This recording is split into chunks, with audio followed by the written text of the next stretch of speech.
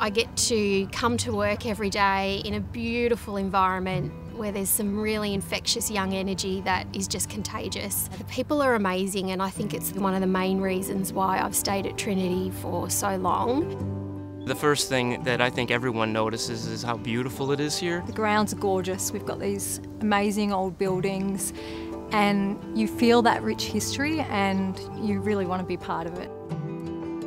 I have never worked with a more professional, kinder, funnier, more intelligent and committed bunch of people. It's a joy to wake up and to come to work with them every morning. It really is that sense of belonging, and I feel fully supported in my role. I'm supported by my manager, I'm supported by my team, and I'm supported by the college community.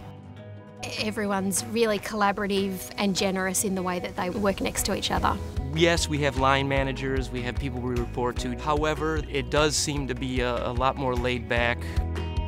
We do have a lot of get-togethers and chances to meet other people at the college.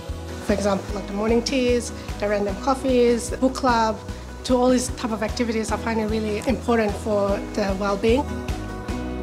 Trinity offers hybrid work arrangements. The office is about engaging and connecting and creating community, and those work from home days allow you that flexibility to be able to get your work done but also, be at home. There's a lot of room for growth and for development in Trinity.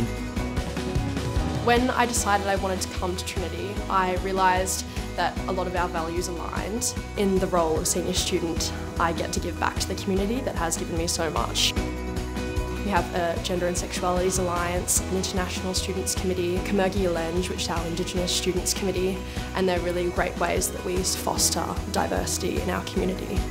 So we have a community within our staff that then supports and nurtures this broader community of our students in the Pathway School and the Residential College in the Theological School. We all share that common aspiration to provide the best opportunity for these wonderful young people.